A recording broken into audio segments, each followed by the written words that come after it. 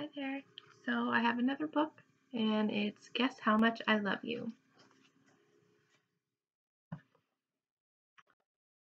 Little Nut Brown Hare, who was going to bed, held tight onto Big Nut Brown's hare's very long ears. He wanted to be sure that Big Nut Brown Hare was listening. Guess how much I love you, he said. Oh, I don't think I can guess that, said Big Nut Brown Hare.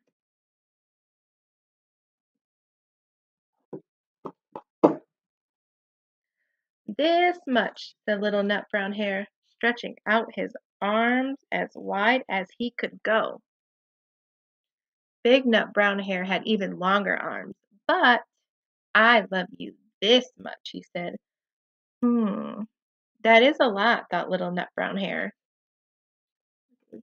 Big arms.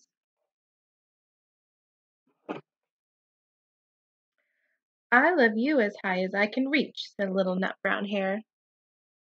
I love you as high as I can reach, said Big Nut Brown Hare. That is very high, thought Little Nut Brown Hare. I wish I had arms like that.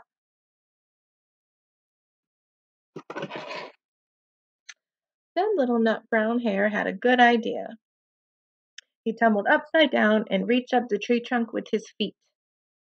I love you all the way up to my toes. And I love you all the way up to your toes, said Big Nut Brown Hare, swinging him up over his head.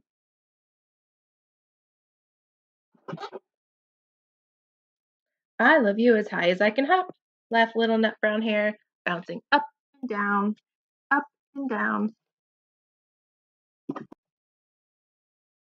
But I love you as high as I can hop, smiled Big Nut Brown Hare, and he hopped so high that his ears touched the branches above.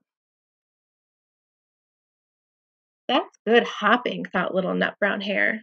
I wish I could hop like that.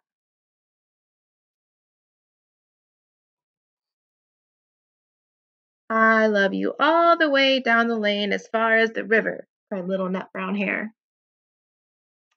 I love you across the river and over the hills, said Big Nut Brown Hare.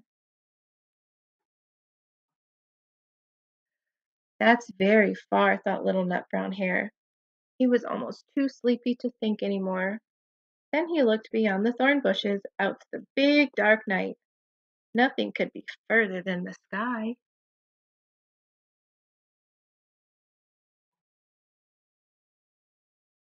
I love you right up to the moon, he said, and closed his eyes. Oh, that's far, said Big Nut Brown Hare. That is very, very far. Big Nut Brown Hare settled Little Nut Brown Hare into his bed of leaves. He leaned over and kissed him good night.